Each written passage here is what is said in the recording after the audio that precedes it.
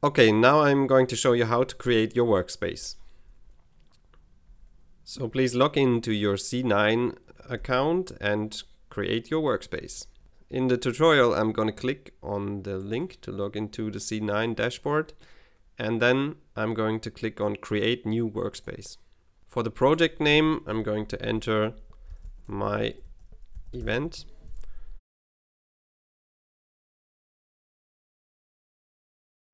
This will be public, and here in this Git URL field, I'm going to copy the Git URL that is provided in the tutorial. So I'm going to scroll down here to create your workspace, and under 5 I will find this URL.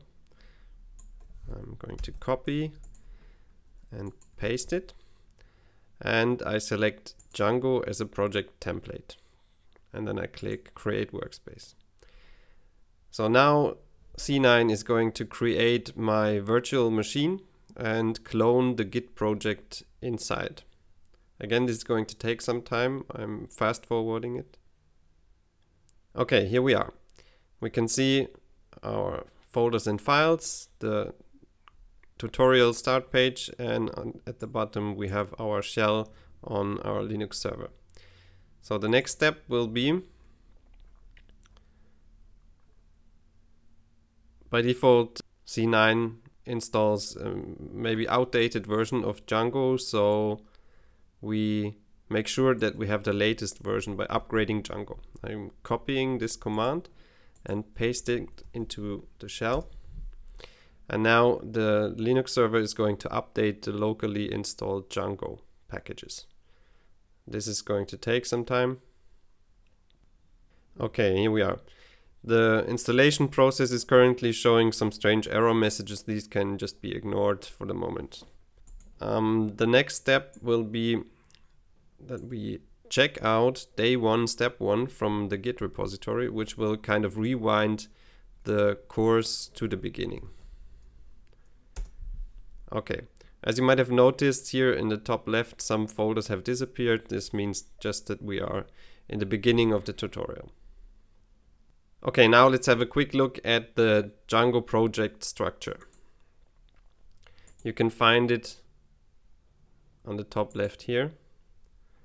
We can just go through real quick. The My Event folder is the root directory of your project. It contains all the project files.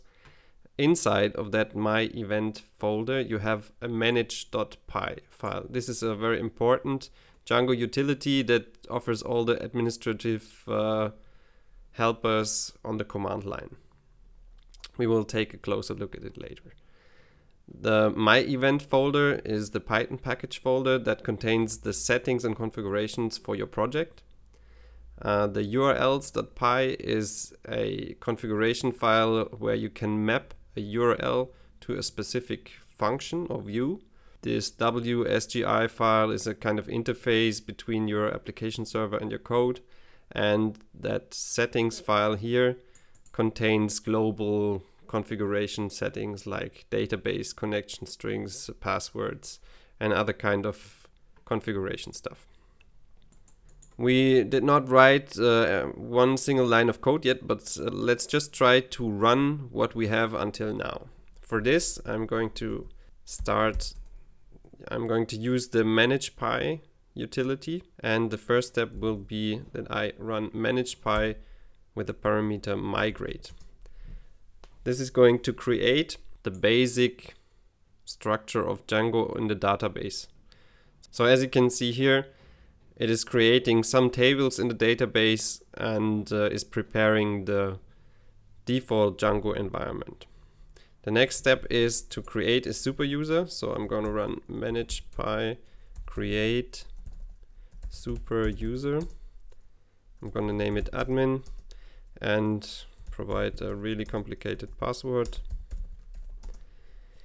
Make sure that you remember this password because you will need it in the next chapter of this tutorial. Okay, now normally you would just hit run project, but currently this is not working due to some version conflicts with the new Django 1.9 version. So I'm going to use manage.py run server with parameters IP and port.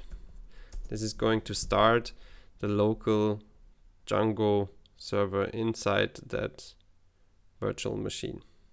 You can open the website from this link, and here you can see the Django start page, which does pretty much nothing until now.